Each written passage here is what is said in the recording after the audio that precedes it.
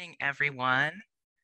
Welcome to our LGBTQIA plus week event this morning, Queer Politics Post-Marriage Equality. My name is Kenton Westerfield. My pronouns are they, them, and theirs, and I am one of our entry advisors here at Highline and a member of our LGBTQIA plus week planning committee.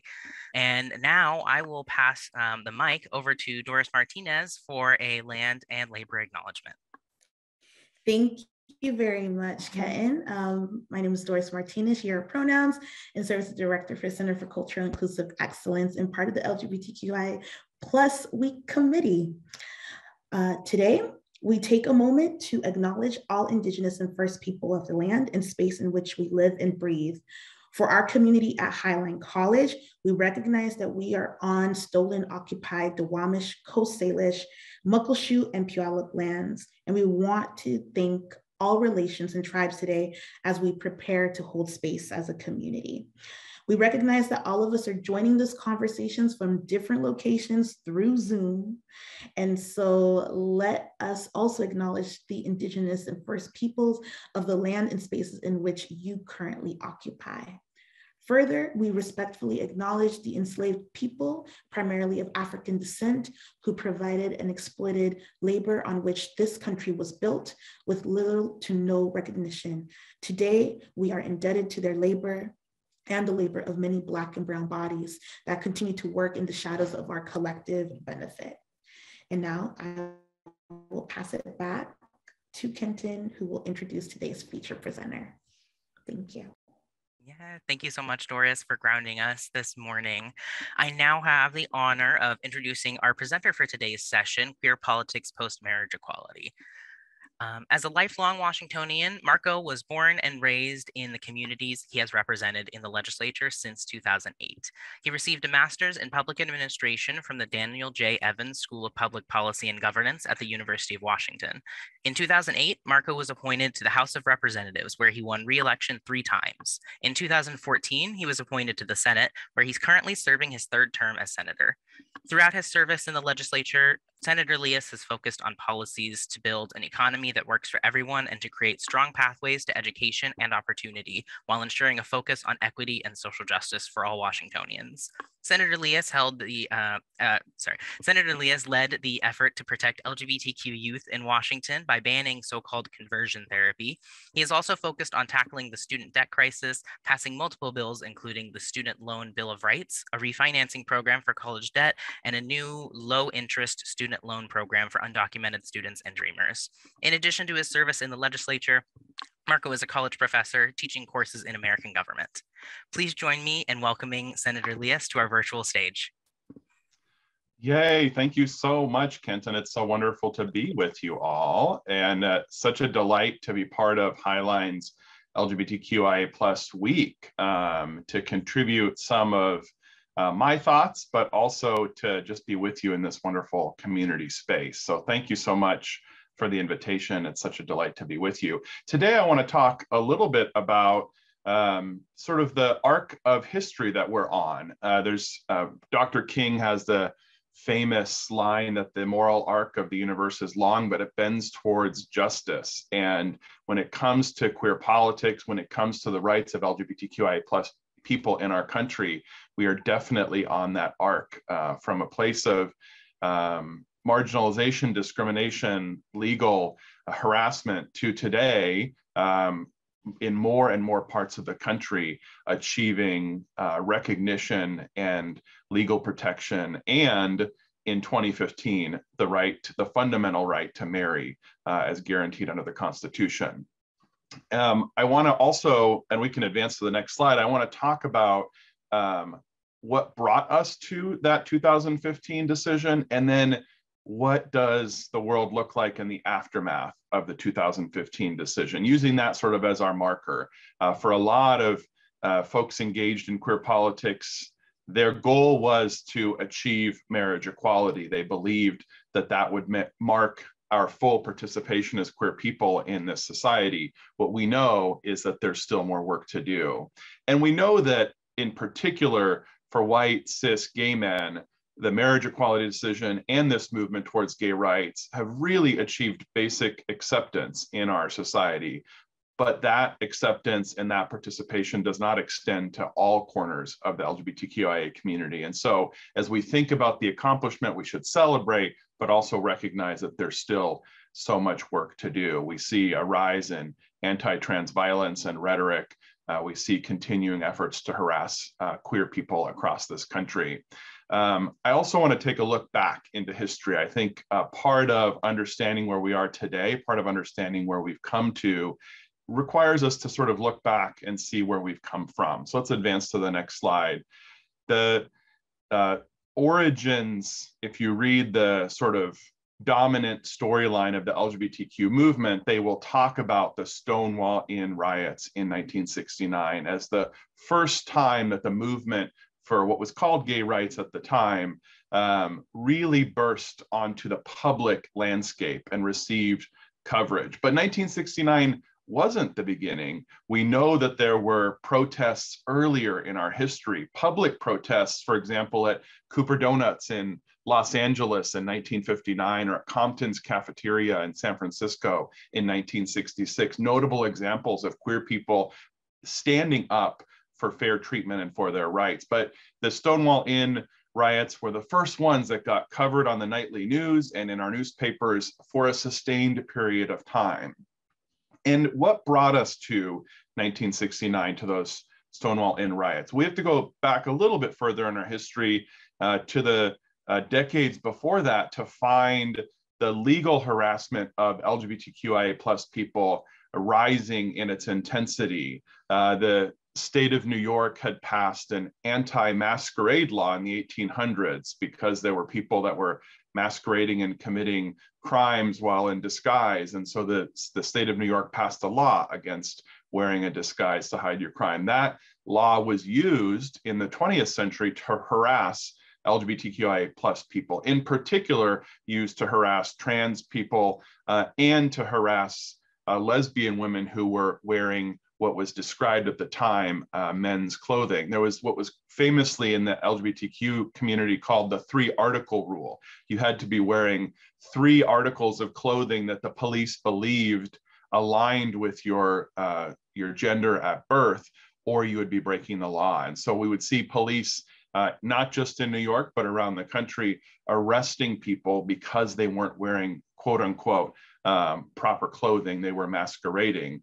In addition, in the city of New York, there was a significant organized crime presence that had aligned with elements of the police department in ways that would benefit both organizations. So the organized crime entities would operate what were technically illegal bars and illegal clubs under the protection of the New York police. And one part of that community was the LGBTQ community. So gay bars, many of them operated by organized crime elements who had protection agreements with the New York City police. And as a result, the police would come through periodically and sweep those establishments, giving notice to the owners of the bar so they could warn their patrons when those sweeps would be coming. So we could maintain the appearance publicly that the police were targeting bad actors, but they were in league with organized crime elements and giving warning. Well, in 1969, the Stonewall Inn was a gay bar in Lower Manhattan, and was one of these establishments that had a protection agreement with the police department and had been swept already a couple of times in June of 1969. And on June 28th, the police raided the bar again. And the folks there were, quite frankly, just really angry. They'd been raided, I think, 2 or 3 days earlier, and they were just fed up with this treatment by the police. And in particular, this bar had that night had a strong and feisty group of trans women who were just fed up with their treatment. Marsha P. Johnson and others. A crowd amassed outside of the bar as the police were raiding it, trapped some of the officers inside the Stonewall Inn, and what erupted was this riot between a huge crowd of LGBTQIA people and the police that were harassing them. And it started that night. It lasted for several hours on June 28th. And then it continued for the next couple days with LGBTQIA plus people putting their bodies in the way of the police and the police brutality, refusing to accept this treatment anymore. This spread to other cities. In particular, there were other cities that joined into these protests, and this launched the national coverage and attention of the LGBTQ movement and the movement for gay rights. We can move forward to the next slide.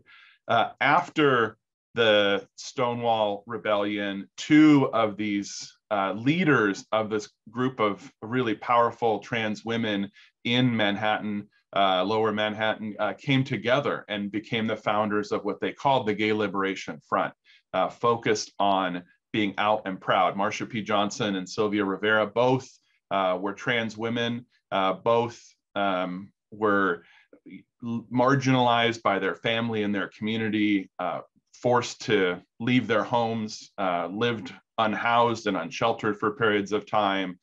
Both were exploited and forced to engage in human trafficking. And both, unfortunately, weren't able to see full and long lives because of the marginalization and the impacts that it had on their lives and their health. But in 1972, they came together with a broader group and formed the Gay Activist Alliance that was focused on legal rights. And there was sort of this tension already at the time between lesbian and gay men.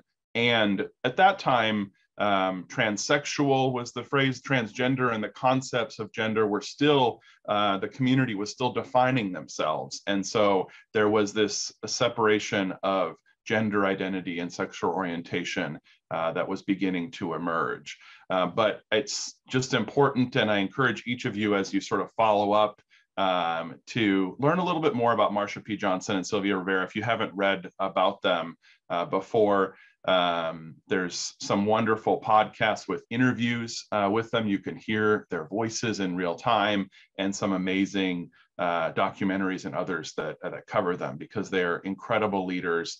And when we think about the Stonewall Inn and the Stonewall Rebellion, today we see a lot of white male faces on the photos and the memories of that. I want to just center us in a reminder that Marsha P. Johnson and Sylvia Rivera really were two of the seminal leaders at that time, and it's important to center them as well. So this movement forms to articulate and advocate for what they're calling gay liberation. At that point in time, gay liberation is an inclusive term that incorporates a broad set of people. The specific terms for lesbian and bi and transgender haven't yet emerged. The movement is so new that gay liberation speaks to the liberation of everyone who is outside of the social norm, outside of that binary. As we move forward, we get to see more self-definition by communities. But at this time in the early 70s, gay liberation is a broad umbrella term. We can move to the next slide. And it's focused on both social change and then rejecting the dominant heteronormative culture. And these are some of the quotes you can see from this time. These are from pamphlets like the Gay Manifesto, which was written in that period. Quotes like, free ourselves, come out everywhere, initiate self-defense and political activity, initiate counter-community institutions. Free the homosexual in everyone. We'll be getting a good bit of shift from threatened latents. Be gentle and keep talking and acting free. So the idea is to awaken the community that existed, to give them a space to advocate for themselves, to advocate for their power, and to make it socially acceptable to be out, to be a gay person, while also advocating for fair treatment under the law. This is sort of the first burst of activism after the Stonewall riots. The community begins to assert itself, to identify openly as gay, to advocate for this agenda in a way that had not existed before. There had been small, private, secret groups that had formed to advocate, but there hadn't been this public awareness. And there was an early tension between those folks who'd been part of those quiet efforts and folks like Marsha P. Johnson and Sylvia Rivera, who were tired of doing it slowly and quietly, wanted to do it out and proud and loud. And this is the first bursts of this onto the national consciousness. We can advance to the next slide. So as we move from gay liberation, we begin to talk about gay rights. And again, in those early days, in late 70s, even into the early 80s, gay rights is also an umbrella term that's speaking to the experiences of people throughout the LGBTQIA plus space. Today, and as we imagine it looking back, we know that gay rights was focused on legal protection and recognition from political institutions. At that time, it was also about just the right to be queer, the right to be out, the right to be who we are and live in our society openly and proudly. Those early activists argued that gay marriage was sort of the barrier, that if we could tear down that barrier of marriage equality, that would mean so many other protections. And it's, in fact, a good point. If you look in Washington state law, there are hundreds and hundreds of privileges that attach to the right to marry. Some very concrete, like visiting your spouse in the hospital if they're ill, or taking care of their affairs if they're not able to starting a family. Also small rights, like the right to get discounts on certain things from state government and other public institutions. So marriage is important. It's one of those institutions that's been layered with other privileges. And so these early activists really focused on that as one of the big milestones to achieving representation and protection for LGBTQIA people.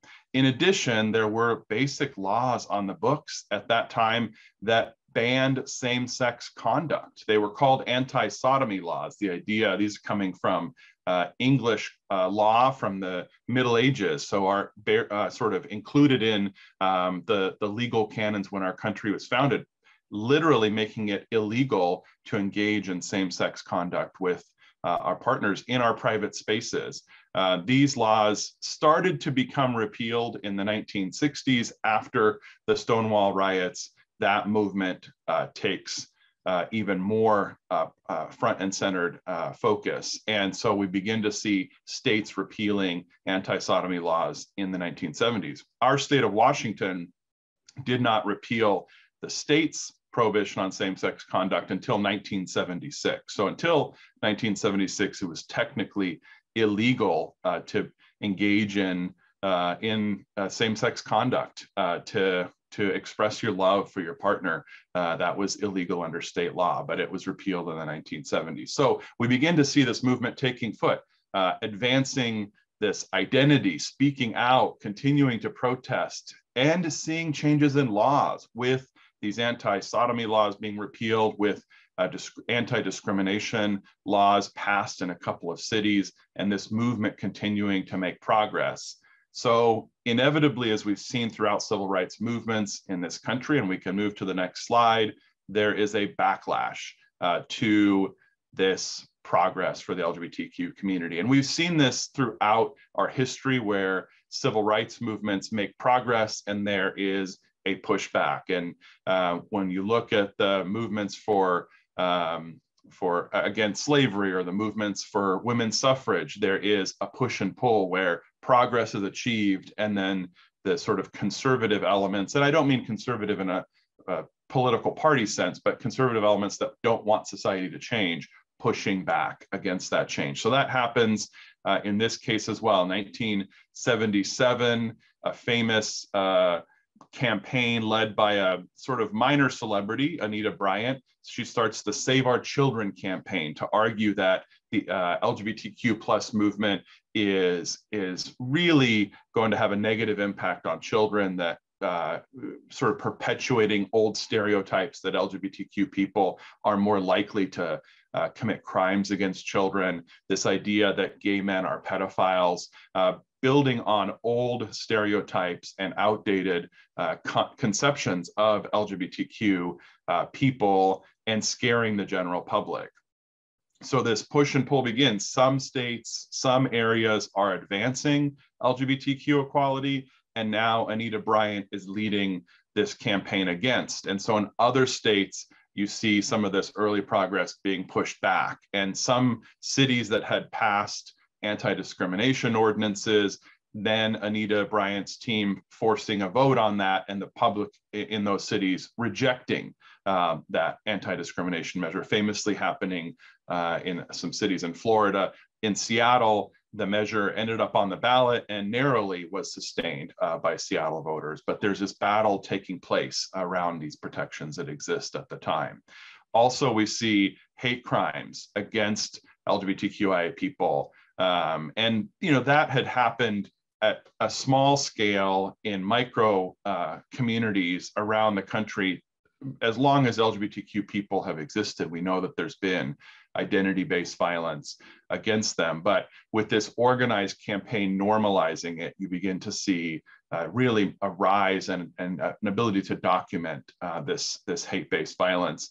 The most public, of course, of this identity-based violence, with culminating in the assassination of one of the most prominent LGBTQ elected persons in the country, a San Francisco City Commissioner, Harvey Milk, in 1978. So we've made a lot of progress in the 70s, and then now there's this pushback from Anita Bryant, the Save Our Children, and this religiously inspired movement pushing back. We can advance to the next slide. In addition to the organized opposition of the religious community, we see a public health crisis emerge at the same time, which is the AIDS crisis. And the AIDS crisis would really lead to negative impacts for the particularly gay and bisexual men in this country because of the way that the HIV virus was disproportionately impacting that community. And it led to stigmatization on top of it. Because of the way that HIV emerged, it first emerged to the public consciousness in July of 1981 as a mysterious cancer that was impacting gay men. And as the researchers delved into it, they were able to identify that these rare cancers were actually a result of AIDS because of the impact it was having on gay men's immune systems. These rare cancers were emerging, but it took time for science to catch up to what was happening. But these early cases just were linked and this outbreak happened to start with the gay male community. And so that led, if you're thinking about kind of this religious backlash, religious leaders saying that gay identity is a crime, religious leaders saying that gay identity, that God will punish this community. This public health crisis could not have been worse in terms of its timing. It really created this perception among those opponents of LGBTQ equality that this was that visible manifestation of what their leaders had been telling them, that this was God punishing this community because of their conduct. And as a result, we saw a terrible response from public health officials from the federal level on down. We can move to the next slide.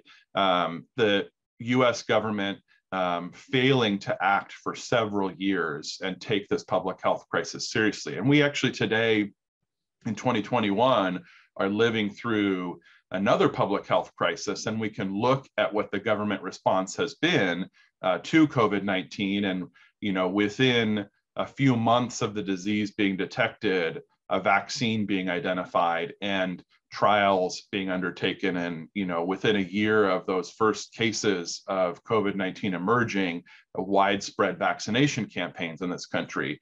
The AIDS crisis is different. July of 1981, this disease is really publicly identified, and it's not until 1995 that significant treatment options are available in 14 years. That gap of progress, that period of marginalization and isolation for many in this community means that in the United States, as of this year, more than 700,000 people died of AIDS. And today in 2021, 1.2 million Americans still live with an HIV infection. So this was a public health crisis that became a political crisis because of inaction by the federal government. And so once again, the LGBTQ community begins protesting. And in the mid-1980s, groups like ACT UP form to undertake really high profile, really aggressive protests, staging die-ins where hundreds of people, thousands of people would park in an intersection in downtown New York, or would overwhelm the National Institutes of Health in Washington, D.C., and simulate the folks that had died because of inaction and lay down in protest to speak out against what was being done or what wasn't being done at that time. These protests culminate in passage of the Ryan White Care Act in 1990. Again, 9 years before we see a comprehensive a solution or comprehensive response from the federal government. Could you imagine if COVID-19, if the government ignored it for 9 years, what the response would have been? And that's what we saw in the LGBTQ community. It's also worth noting the marginalization that existed. Ryan White, who the act is named after, was a wonderful young man who contracted HIV and AIDS and ultimately died of it because of a blood transfusion. He was not LGBTQ plus though. And so they would not, even in 1990, they chose a non-queer person, a non-LGBTQ person as the sort of person to lift up for why AIDS was a priority, further demonstrating the marginalization, the ignorance of LGBTQ people. So we have religious backlash, a public health crisis, but the same tools of protest, the same tools of coming together are what help the community speak out in this moment of public health emergency, and once again begin to coalesce a movement. Once the treatments come out in the mid-1990s and the AIDS crisis, AIDS turns from a death sentence to a chronic condition that can be managed with medication, we begin to see the community organizing again. And we can advance to the next slide. And some of this organized in parallel to the public health crisis. In Berkeley, California in 1984, the city extends its city benefits to partners of their employees. This begins this concept of domestic partnership or of civil unions, of how do we get access to the rights and responsibilities of marriage without necessarily calling it marriage yet, a way to sort of incrementally make progress in this space. So 1984, Berkeley, California does it. By the 1990s, city of Seattle, other large cities around the country are doing it. In the year 2000, the state of Vermont approves a civil union law to give the civil rights of marriage to same-sex couples without calling it marriage. In 2003, the Massachusetts Supreme Court rules that marriage equality is the law under the Massachusetts Constitution, and that begins this movement towards formal marriage equality. In our state, in 2007, the legislature approved the first domestic partnership law. So it was a statewide act to give all LGBT couples in 2007. And it wasn't all rights of marriage. It was the sort of couple dozen most fundamental rights, the right to visit your partner in the hospital or to care for them if they're unwell.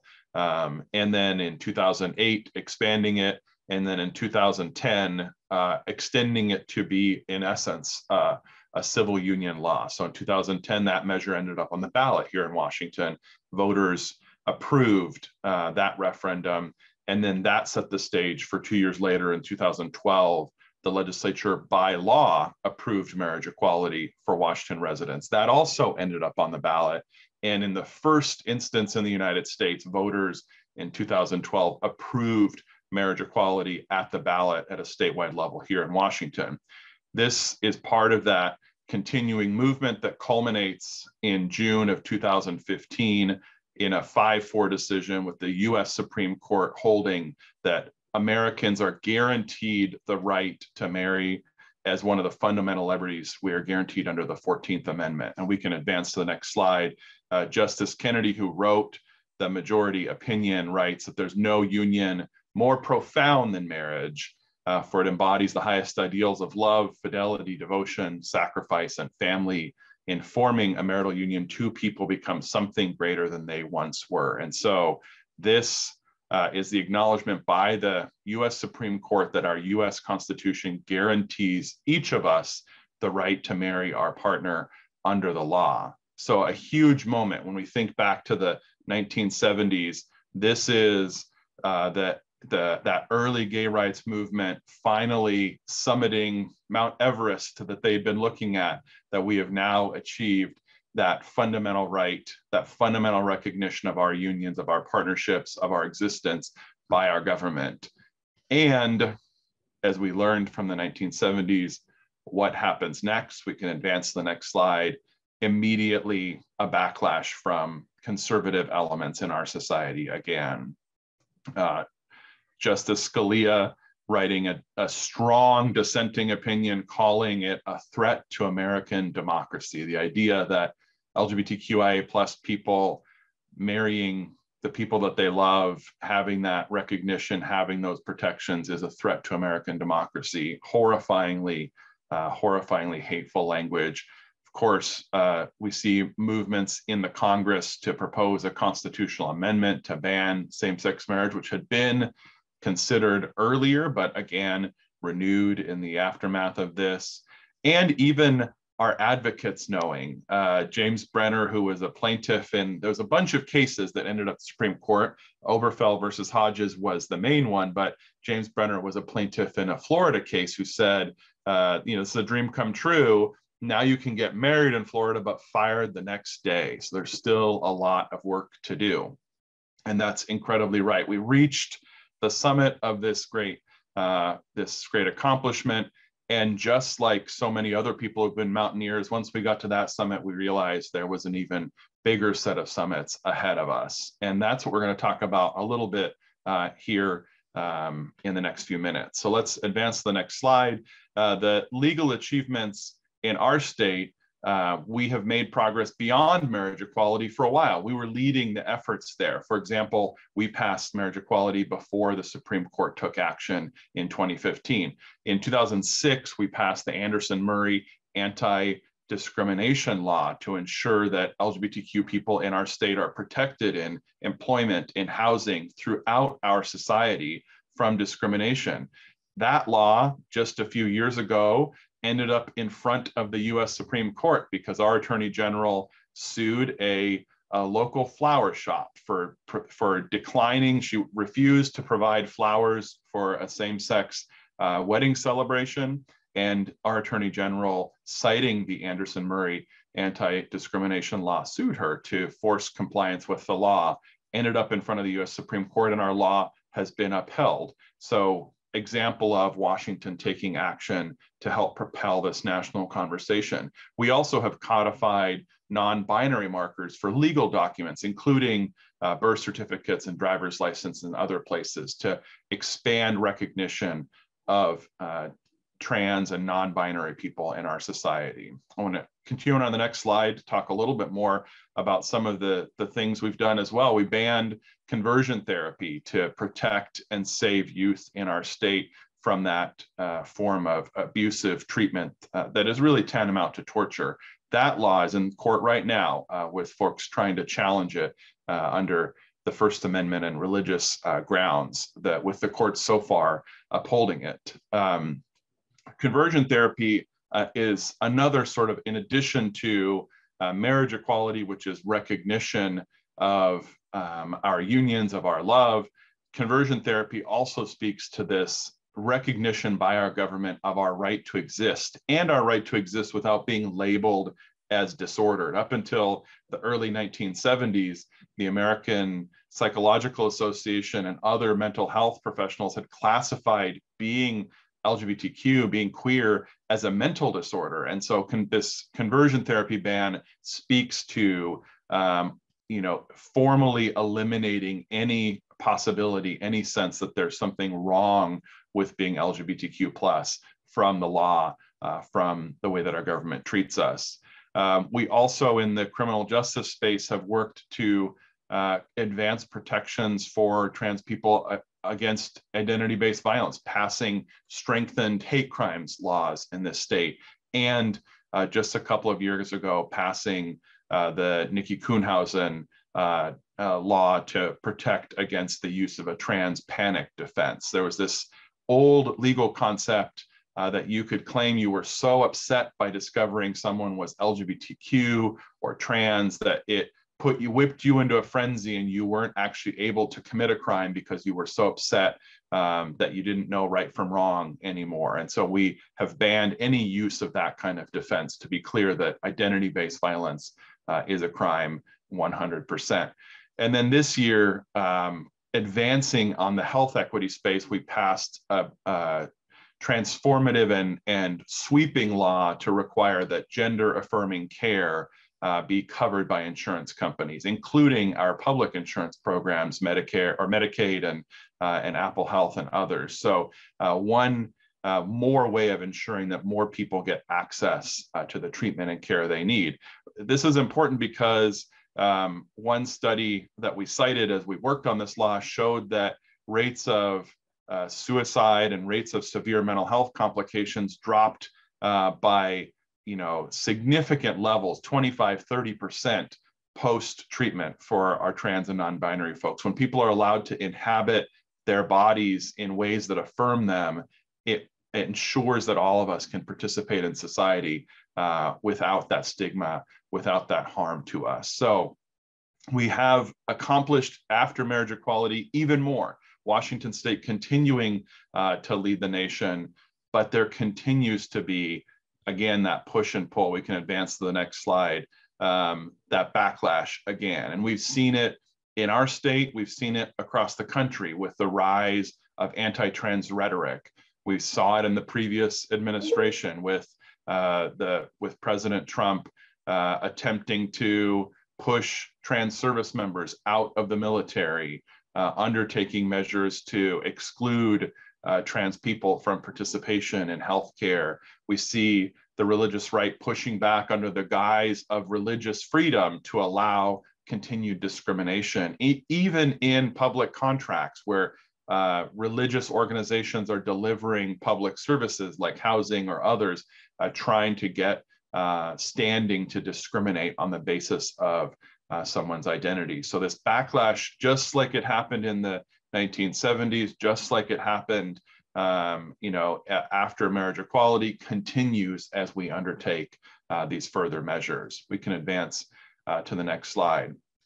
So some of these attacks have manifested in political ways, and we've seen in our state and in states across the country laws introduced, and not in our state, but in other states, laws passed to criminalize trans folks using particular bathrooms. In our state, there was a law not to criminalize it, but to erode these protections, and it came to the Senate floor for a vote when we had a Republican majority in the state Senate for a few years, and this anti-trans bill failed just by one vote. Thankfully, we've built a strong pro-equality majority in the Senate since then, but just demonstrating how much this fear and hysteria can spread. We also now in recent years have seen bills that are attempting to ban trans folks participating in sports in the gender that they identify with. We also know that many of the protections at the national level, so through the federal government, are created, are dependent on action by the courts or by executive orders. So President Biden, when he took office in January, reversed a lot of the Trump era executive orders against LGBT people and actually passed pro-equality executive orders. Well, because those are dependent on the president, if we see another president elected in the future, they could cancel those orders again. So similarly, court decisions have given some of these rights. The Supreme Court in 2019, 2020, voting on employment protections for LGBTQ people, but an act of Congress could reverse those. And so we want to see action by the Congress on something like the Equality Act, which they're discussing right now, to put these protections into law. And there's a fierce debate over it. In addition, these religious exemptions or religious freedom protections that were passed by Republican Congress and President Trump a couple of years ago are calling into question whether LGBTQ+ people can get treatment at religiously owned hospitals. Here in our state, here in the Puget Sound area, many of our hospitals are affiliated with a Catholic church, affiliated with a faith-based organization. And there's a justifiable fear that if these religious exemptions are allowed to continue, that means that some LGBTQ people won't be able to access the care that they're entitled to. It's part of why we passed the Gender Affirming Treatment Act this year and why we're trying to create state level protection. But at the federal level, these protections don't exist. And as a result of that, we see a real patchwork of protections for LGBTQ people across the country. If you live in Washington, if you live in California, if you live in New York or Illinois or Massachusetts, you have strong protections, legal protections under state law for the LGBTQ plus community.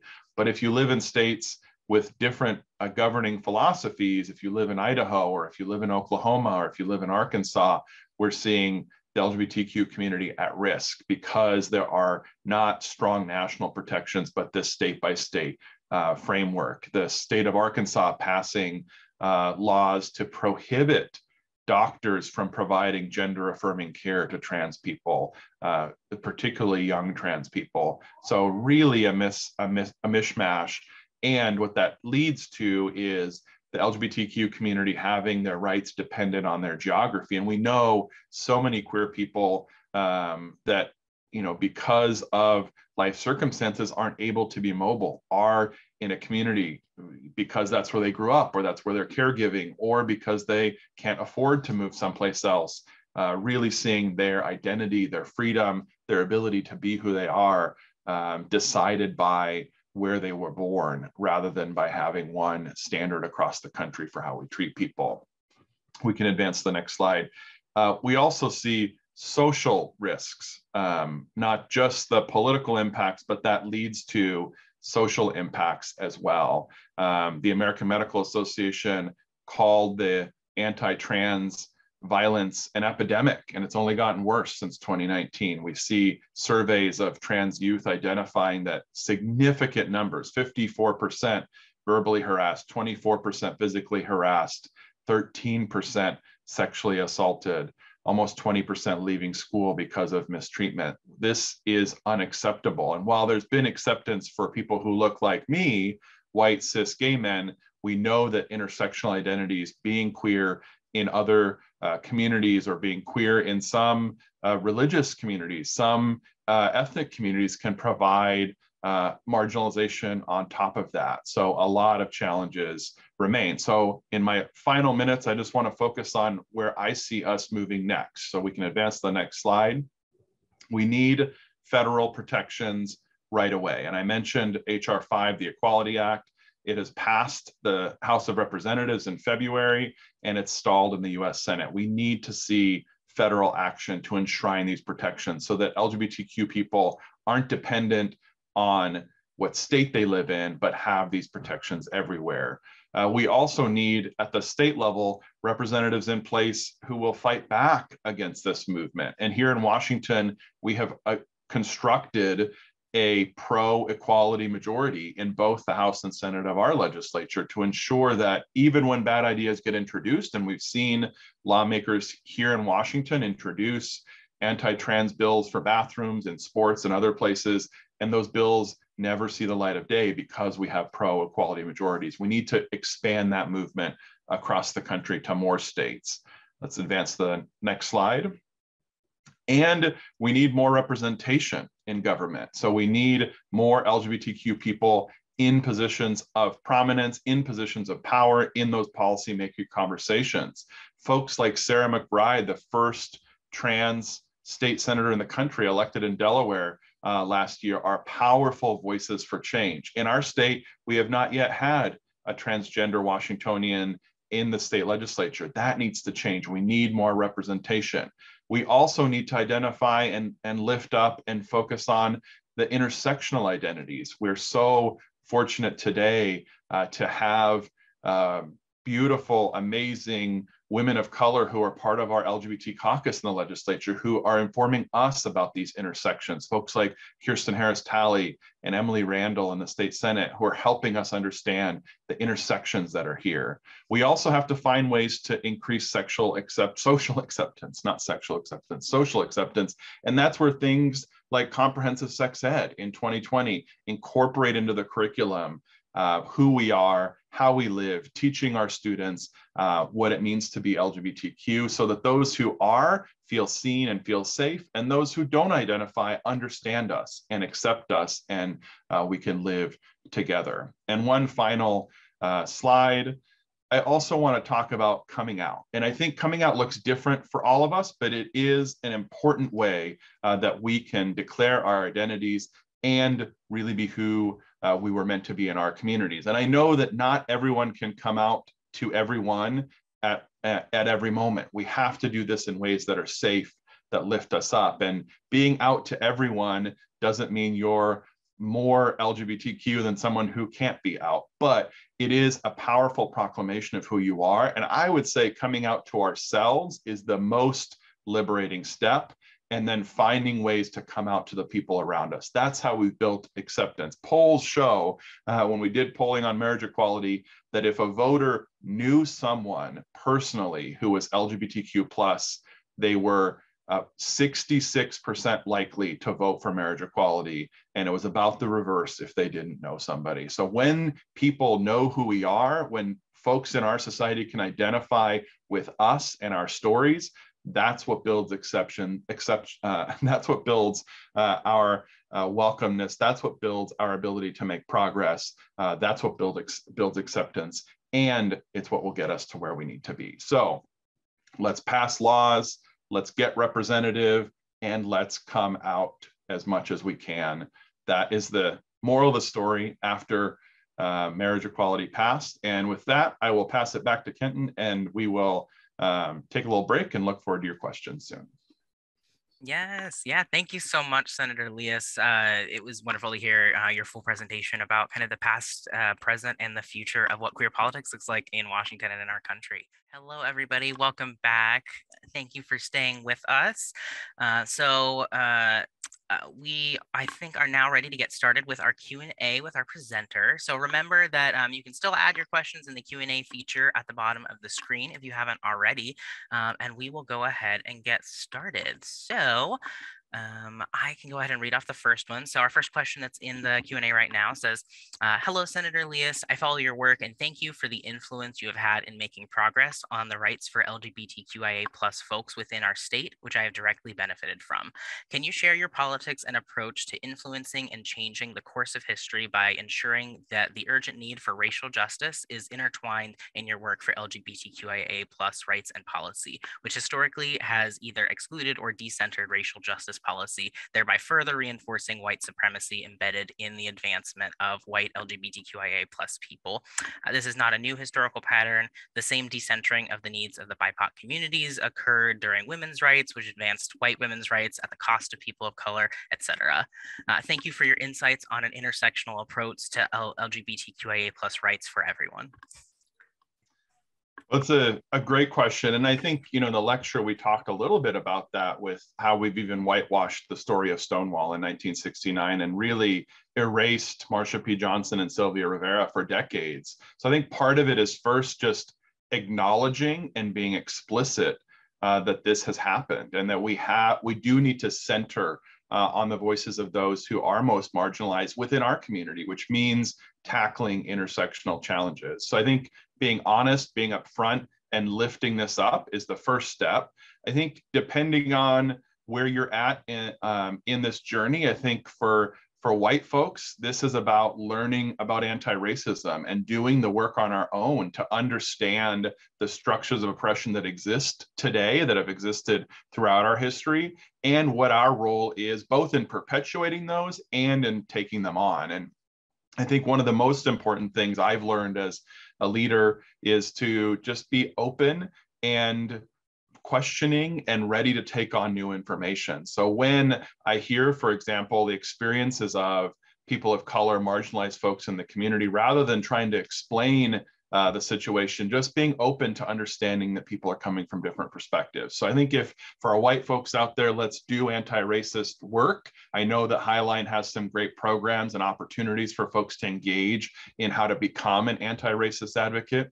And then for our BIPOC communities, I think this is a moment where we need more representation. We need folks who are ready and willing to step forward and help us lead through this. You know, historically, we've had a white-led movement, and that just is not going to solve these problems. We need intersectional leaders like Kirsten Harris-Talley in the House of Representatives here in Washington, or Emily Randall in our state Senate, who can bring with them these lived experiences to help us tackle these intersecting challenges.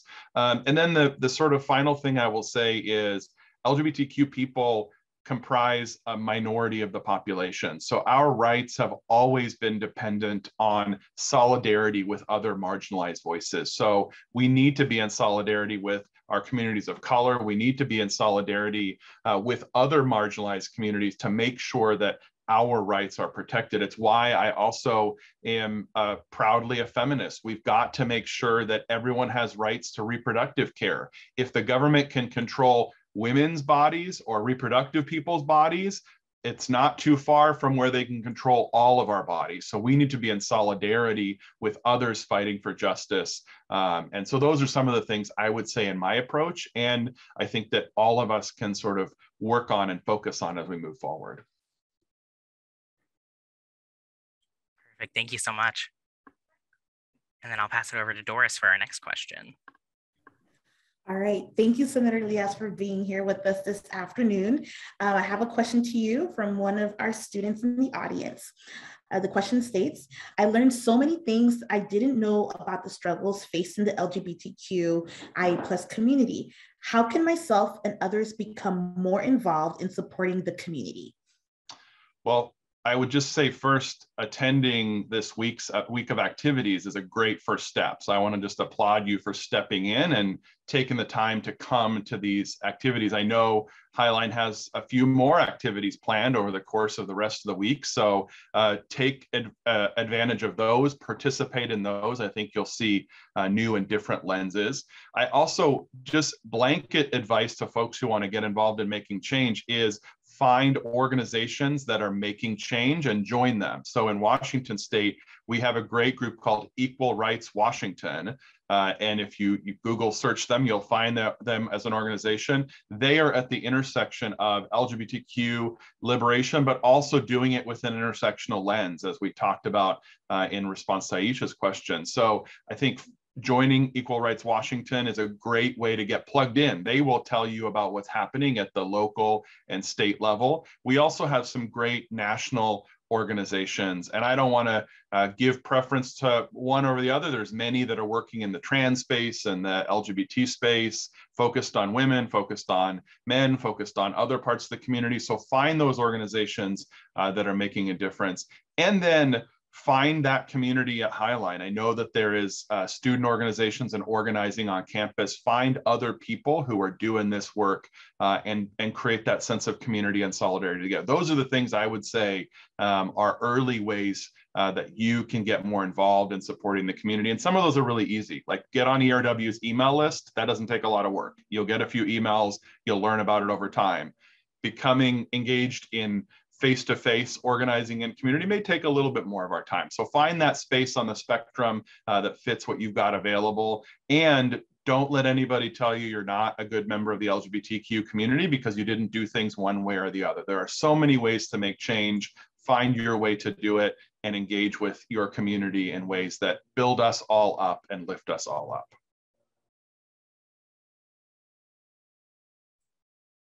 Yeah, thank you so much. Perfect. I have another question for you that actually I think we'll kind of build off of that one a little bit, so the timing works great. So my question for you is, as an openly LGBTQ plus politician, how did you personally get into politics, and what would be your advice for other queer and trans folks looking to engage in politics, activism, and advocacy work? It's part of why I say there's really no right way to do it. I got involved in politics not originally because of my queer identity. I was involved through other sort of aspects of who I am. I was a small business owner and lived in my community for my whole life, and ran for the city council because I just wanted to help contribute to the community and to making a better place for me and my family to live in. When I got to the legislature is the first time I really engaged with queer politics. And for me, it was the realization that if there was only 7 of us in the legislature that were LGBT, if I didn't do my share, if I didn't do my work, our whole community couldn't move forward. And so that's why I really want to emphasize that there are so many ways to make change. And I see a comment from Stephanie about how political involvement being risky for some people or having its own marginalizing and negative impacts. I totally agree. There's no right way to be an advocate for justice. I think we all need to step up and do our part, the part that we can do. And maybe that means joining an email list and just reading for a little while. Maybe it means talking to your best friend about what you can do in your small friend group to advance justice. Maybe it means running for office. Maybe it means, becoming like Malala Yousafzai and becoming an international spokesperson. There's so many spaces on this spectrum where people can speak out. And I just want to emphasize that there's no wrong way to do it. The only thing that I really want to discourage us from doing is nothing. I think complacency and invisibility are what will hurt our movement. And let's find safe and accepting ways of being out, of doing our work. And like I said, joining an email list is a pretty safe way as a first step. Those are private email lists. No one's going to know you're on it. That's a great way to just get engaged. So do something, whether it's small and safe and it's a tiptoe into it, or do something big. That whole spectrum is equally valid, and each of us has to engage in a way that's safe for us and is meaningful for us without, doubling down on marginalization and trauma that we've experienced.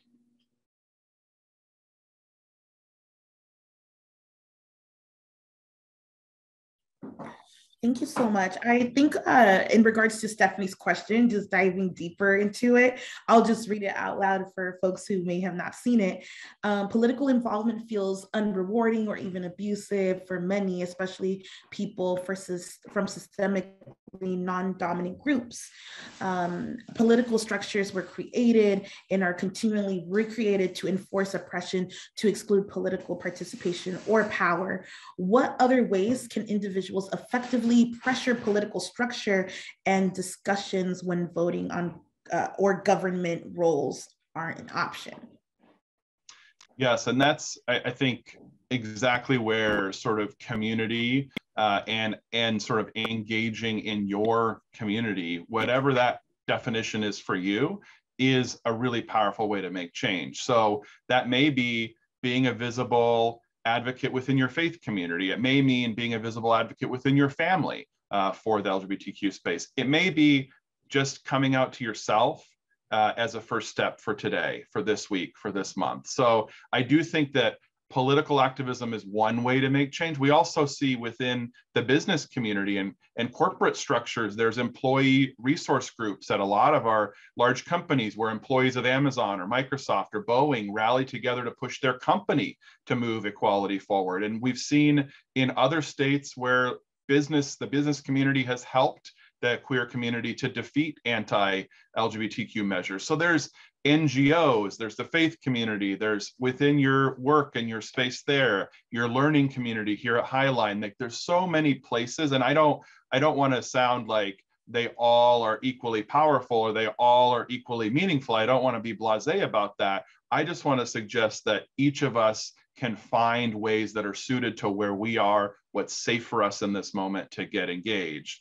I also, I believe that there is a critical mass of folks in our government that want to make change systematically. So it is true that our government was created by white men for the benefit of other white men. We are seeing today just a huge change with folks getting elected to office and folks pressing on the government to be more inclusive and equitable. And so I don't want folks to just give up on political structures. It may not be the right way for you right now because of your lived experience, but I also believe that in our democracy, each of us does have to find ways to step up. And maybe that means joining with another organization. If you don't feel like you want to directly engage with the government, that's very valid. But Equal Rights Washington, or the Oasis Center in Tacoma, or Black Trans Women's Collective organizations. There's so many other ways to engage. I think all of us should find those ways that are safe for us and meaningful for us to be engaged. Yeah, thank you so much. Another question that we have in the Q&A is another from Aisha. She asks, how do we get involved with the intersectional task force that you mentioned earlier in your presentation? So the LGBTQ plus commission in state government is sort of the place that we're doing a lot of this intersectional work in the government. So the LGBTQ plus commission, and I think Kenton and Doris, maybe we can share that a link out or some resources on how to get engaged there. We've got about a dozen commissioners, I think 15 commissioners from around the state that meet and advise state government. That's where a lot of that intersectional conversation's going. And we've intentionally, those commissioners reflect the diversity of the LGBTQ community. So we've got gender and racial and geographic and even the sort of beautiful letters of the LGBTQIA spectrum are represented on that commission. In addition, I would say Equal Rights Washington, for a non-governmental voice, is doing this intersectional work led by a constituent of mine, an amazing Black woman who is trying to bring racial justice and equality as a lens for their LGBTQ organizing. So those are two, Equal Rights Washington and the LGBTQ Commission in state government, are two places that I would direct people where this great work's being done, and there are ways to engage there. Yes, Ying says, what do commissioners mean? It's a phrase for the folks who are appointed as board members or are sort of permanent. They participate for a 3 or 4 year period on the LGBTQ commission. We call them commissioners. So there's 15 of them that have been appointed, but they have a lot of public dialogue, public organizing, where they're engaging the broad community as well. So that's a good entry point. Perfect. And I see Edwina and Doris putting links. So thank you for helping me with that. Yeah, thank you so much for your responses thus far. And we still have a little bit of time left. So if anybody else in our audience today has questions that you would like to add to the Q&A, feel free to do so, and we'd be more than happy to address those.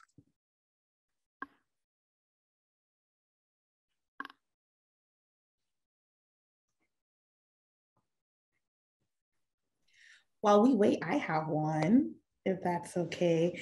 Senator Leas, you sound like a very busy person. So for folks like you that are championing, in our community, how do you unwind and take care of yourself? Yeah, that's a great question. It varies different times of the year. So I have my family, my people come from Scandinavia. So I get seasonal depression.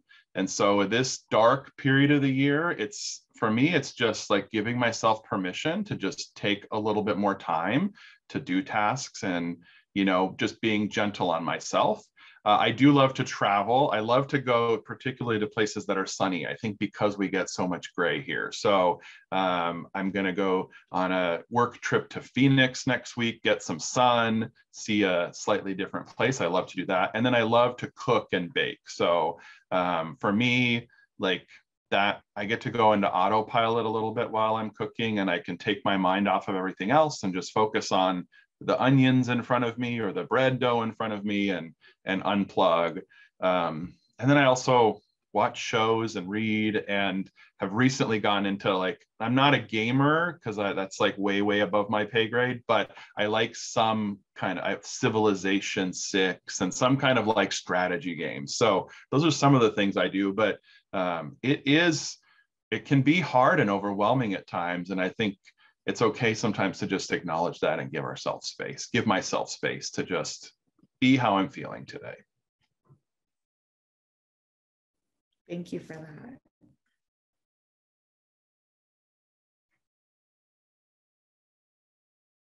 that. I also should say I have some great people who help me in my work. And in particular, I have a great legislative assistant named Jeremy Knapp, who wrote a thesis for his undergrad degree earlier this year on some of the same themes that this lecture was on. So he helped me a huge amount in pulling together all the information. So usually when you see someone with a fancy title like senator, there's a bunch of other amazing people working together with us to do all this work. So I just want to lift up our LGBTQ staffer, Jeremy, for all his help in pulling this all together. He even designed those slides so they look so pretty. So there's some great people that help me do my work too. Yes, absolutely. And Jeremy is also here in the meeting with us today. So yes, thank you so much, Jeremy, for your assistance as well. Alrighty, so it doesn't look like we have any more questions in the Q&A at the moment, so I think we can go ahead and wrap things up. So yeah, thank you all so much for joining us for today's event. Later today, we will be wrapping up LGBTQIA Plus Week with another fantastic event. At 3 p.m. today, we will be having a film viewing of Kumuhina and a discussion of the film. So we hope to see you all there. Thank you once again to our presenter, Senator Marco Elias, for sharing your time and your knowledge with us today. And we hope everybody has a great rest of your day. Thank you so much.